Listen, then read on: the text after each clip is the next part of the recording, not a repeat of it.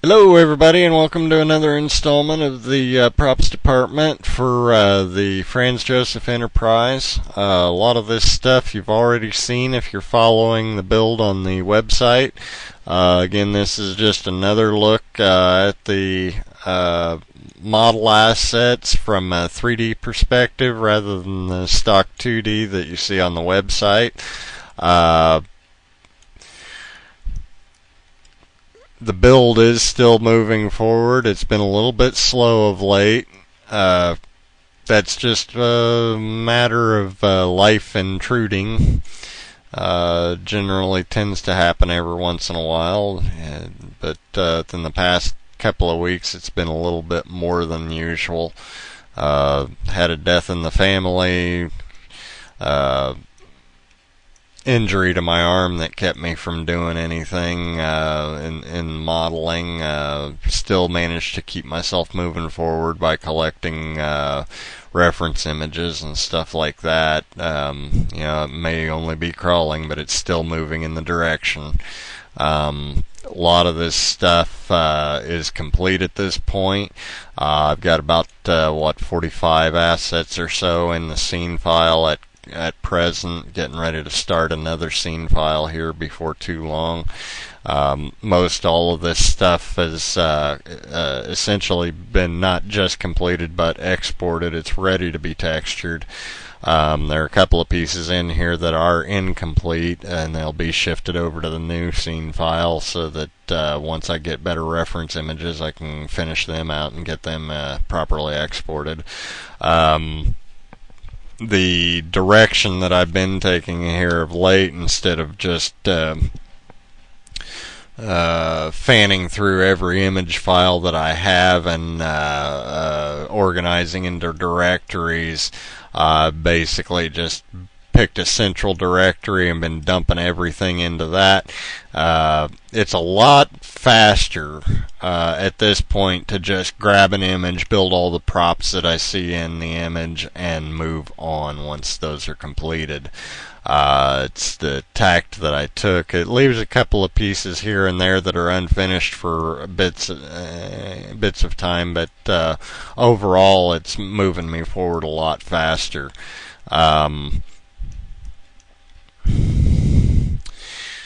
So that's pretty much the assets as they exist now, combined with the previous scene file. Kind of getting an interest up right now into going in and doing maybe some more specific work in building sick beds and gurneys and stuff like that for sick bay. I don't know if I'll do that. It's just kind of an interest that's been nagging at me for the last couple of days, so that may be something that I do to keep moving forward. A lot of questions of late, and the majority of the questions that I keep coming across from other people is, are you planning on releasing the entire ship? That I don't know. At some point possibly, but trying to keep my options open, so I haven't said too much or made any real promises as to what I'm going to be able to do with the ship. The assets, I've been asked many times if the assets are going to be released separately. Again, portions of the assets are going to be released when the mod comes out.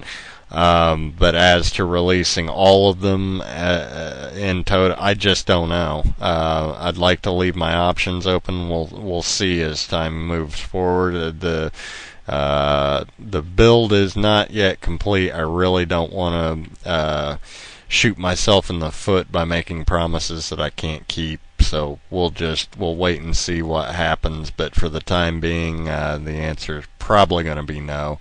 That may change, but we'll see. Definitely a lot of this is going to get released in the mod, maybe in forms that people aren't going to be expecting.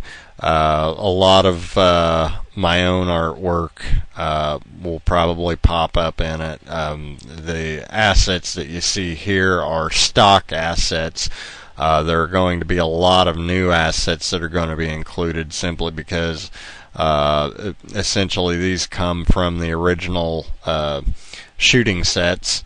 They didn't even have enough sets constructed to constitute a full deck of the ship overall. That said, I've got 24 decks worth of a ship to fill up and not enough assets to do it without monotonous repetition, and I am not going to do that. So I've got definite themes to work from here. I'm going to create a lot of new original work from the thematics that I have available to me and what they provided in the original show. I've got themes to follow that will provide continuity of the pieces across the ship, and while allowing diversity. And the new pieces, I will probably I'll probably have some kind of a guide to show which were originals and which were new pieces, because I don't want people to be mistaken as to whose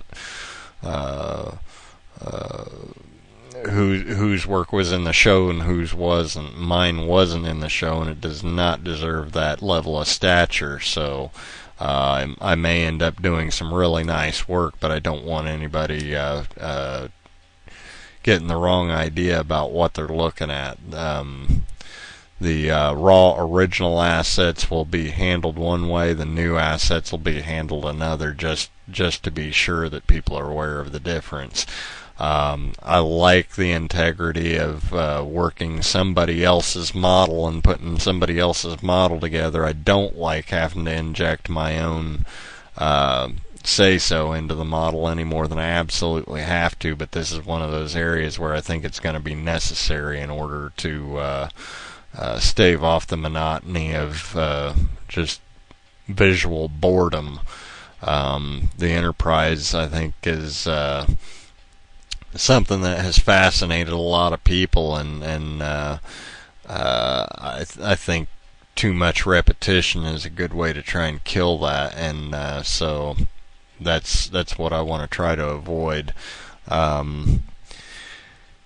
So all that said, I will fall back to my normal standard for closing out a video and invite all of you who have an interest in modeling to definitely take up that interest and go out, grab yourself a copy of Blender. It's a freebie off of the net that you can get any number of places. It's a full-featured 3D authoring outfit that I personally, I don't like the interface, but I like a lot of the things that Blender can do. I really like their approach to doing UVs.